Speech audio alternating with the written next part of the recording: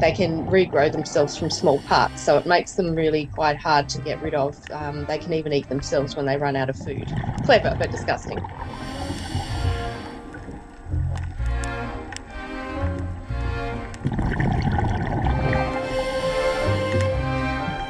It's a bright yellow sea star that outcompetes all other invertebrates in the spaces that they occupy.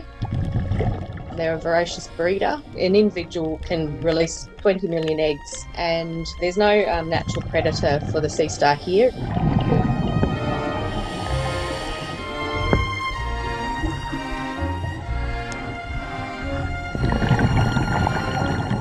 There's millions in the Derwent. It's impossible to eradicate, but the best we can do is reduce the numbers.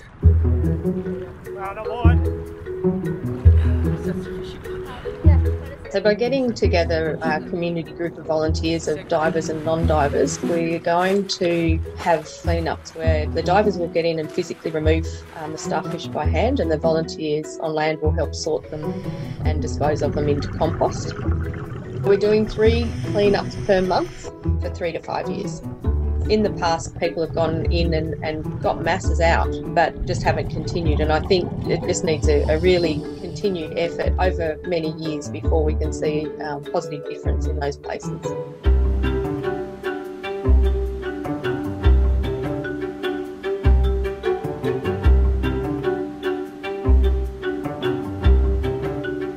The spotted handfish, it used to be quite abundant, and it's been listed as critically endangered.